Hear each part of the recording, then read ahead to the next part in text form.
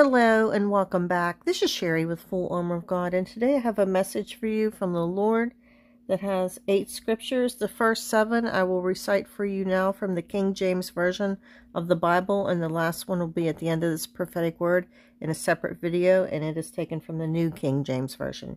The first scripture is the book of Isaiah, chapter 26, verses 15 through 21, and it reads, Thou hast increased the nation, O Lord, thou hast increased the nation. Thou art glorified, thou hast removed it far unto all the ends of the earth. Lord, in trouble have they visited thee? They poured out a prayer when thy chastening was upon them. Like as a woman with child that draweth near the time of her delivery, is in pain, and crieth out in her pangs, so have we been in thy sight, O Lord. We have been with child, we have been in pain, we have, as it were, brought forth wind. We have not wrought any deliverance in the earth, neither have the inhabitants of the world fallen.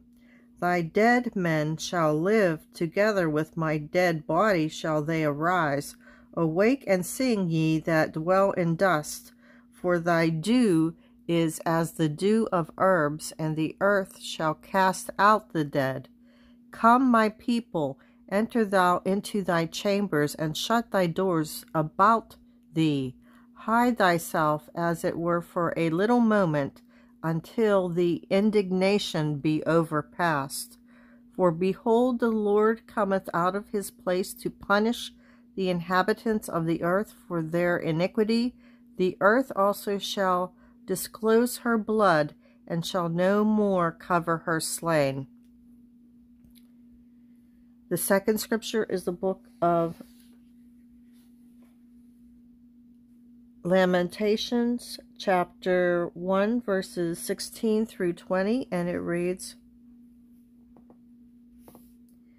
For these things I weep, mine eye runneth down with water, because the Comforter that should relieve my soul is far from me. My children are desolate, because the enemy prevailed. Zion spreadeth forth her hands, and there is none to comfort her. The Lord hath commanded concerning Jacob, that his adversary should be round about him. Jerusalem is as a menstruous woman among them. The Lord is righteous, for I have rebelled against his commandment. Hear, I pray you, all people, and behold my sorrow. My virgins and my young men are gone into captivity.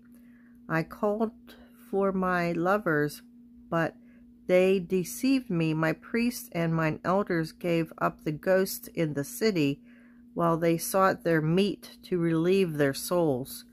Behold, O Lord, for I am in distress. My bowels are troubled, mine heart is turned within me, for I have grievously rebelled. Abroad the sword bereaveth, at home there is a death. The third scripture is the book of Joel, chapter 2, verses 1 through 3, and it reads, Blow ye the trumpet in Zion, and sound an alarm in my holy mountain. Let all the inhabitants of the land tremble, for the day of the Lord cometh, for it is nigh at hand. A day of darkness and of gloominess, a day of clouds and of thick darkness. As the morning spread upon the mountains, a great people and a strong, there hath not been ever the like, neither shall be any more after it, even to the years of many generations. A fire devoureth before them, and behind them a flame burneth. The land is as the Garden of Eden before them, and behind them a desolate wilderness, yea, and nothing shall escape them. The fourth scripture is the book of Joel, chapter 3, verses 12 through 21, and it reads, Let the heathen be wakened and come up to the valley of Jehoshaphat, for there will I sit to judge all the heathen round about. Put ye in the sickle, for the harvest is ripe. Come get you down, for the press is full, the fats overflow for their wickedness. is great, multitudes, multitudes in the valley of decision. For the day of the Lord is near in the valley of decision. The sun and the moon shall be darkened, and the stars shall withdraw their shining. The Lord also shall roar out of Zion, and utter his voice from Jerusalem, and the heavens and the earth shall shake.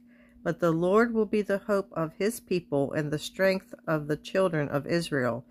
So shall ye know that I am the Lord your God, dwelling in Zion, my holy mountain. Then shall Jerusalem be holy, and there shall no strangers pass through her any more. And it shall come to pass in that day that the mountains shall drop down new wine, and the hills shall flow with milk, and all the rivers of Judah shall flow with waters, and a fountain shall come forth of the house of the Lord, and shall water the valley of Shittim.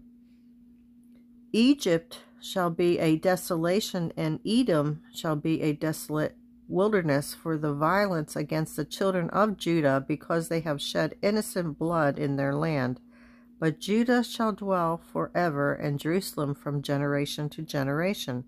For I will cleanse their blood that I have not cleansed, for the Lord dwelleth in Zion. The fifth scripture is the book of Amos, chapter 8, verse 9, and it reads, And it shall come to pass in that day, saith the Lord God, that I will cause the sun to go down at noon, and I will darken the earth in the clear day. The sixth scripture is the book of Luke, chapter 21, verses 25 through 28, and it reads, And there shall be signs in the sun, and in the moon, and in the stars, and upon the earth distress of nations with perplexity, the sea and the waves roaring, men's hearts failing them for fear and for looking after those things which are coming on the earth, for the powers of heaven shall be shaken. And then shall they see the Son of Man coming in a cloud with power and great glory. And when these things begin to come to pass, then look up and lift up your heads, for your redemption draweth nigh. The seventh scripture is the book of Revelation, chapter 16, verses 12 through 15, and it reads, And the sixth angel poured out his vial upon the great river Euphrates, and the water thereof was dried up, that the way of the kings of the east might be prepared. And I saw three unclean spirits like frogs come out of the mouth of the dragon, and out of the mouth of the beast, and out of the mouth of the false prophet. For they are the spirits of devils, working miracles, which go forth unto the kings of the earth and of the whole world, to gather them to the battle of that great day of God Almighty. Behold, I come as a thief. Blessed is he that watcheth and keepeth his garments, lest he walk naked, and they see his shame. Now for the message given from the Lord God on July 10th, 2024.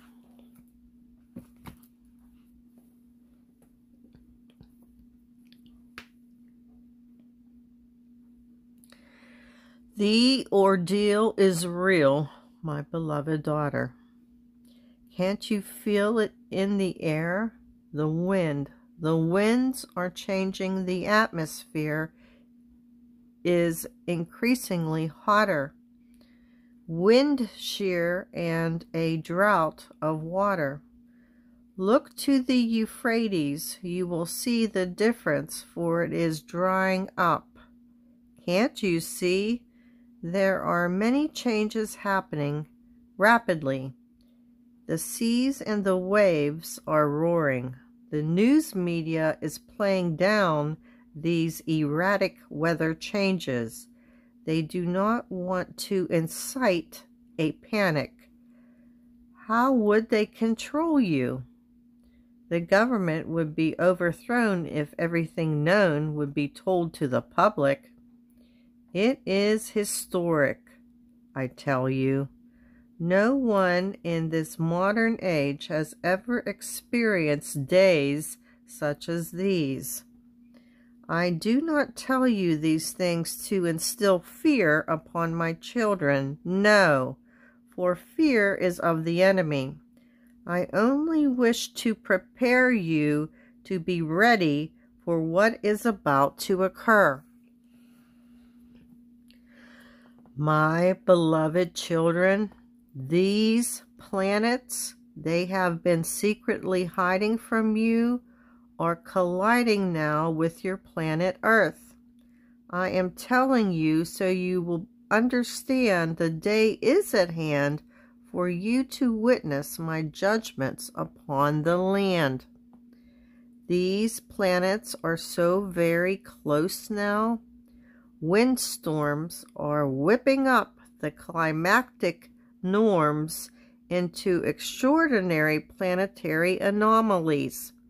Stay close to me, my beloveds, for what was once designed as a warning sign by me to prepare your hearts for the timing of the arrival of this new planetary system was tampered with.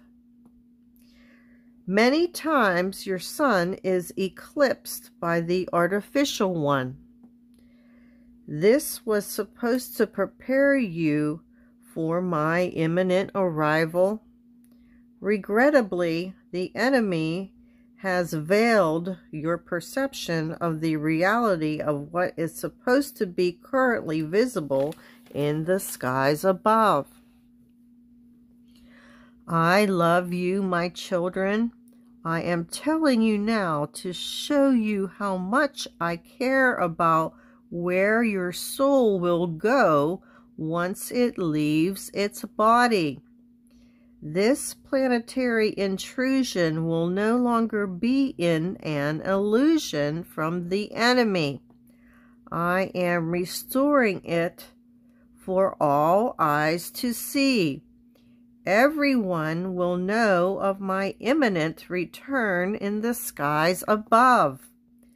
Everyone will learn of me and my desire to take you away with me through the clouds to New Jerusalem. I am shouting aloud for everyone to be alerted to the lateness of the hour. Greatness will appear after darkness for 3 days and nights. Now is the time to get to know who your Savior is.